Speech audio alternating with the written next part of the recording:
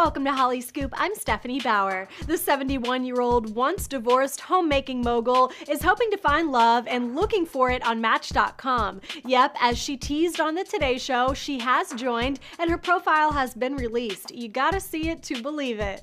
Martha's screen name is The Good Long Life, and her picture is a kind of not so seductive unbuttoned white t-shirt look. According to the profile, she's looking for men aged 55 to 70 in the New York City area.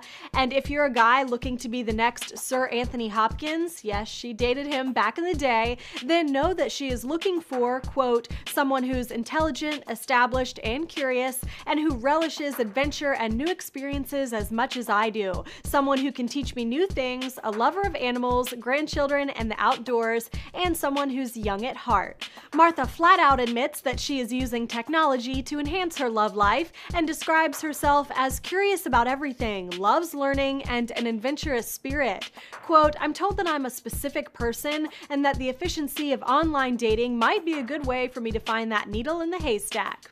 So good luck, guys. And of course, Martha uses her dating profile as a business opportunity, plugging her new book, Living the Good Long Life. For more entertainment news, stick with hollyscoop.com.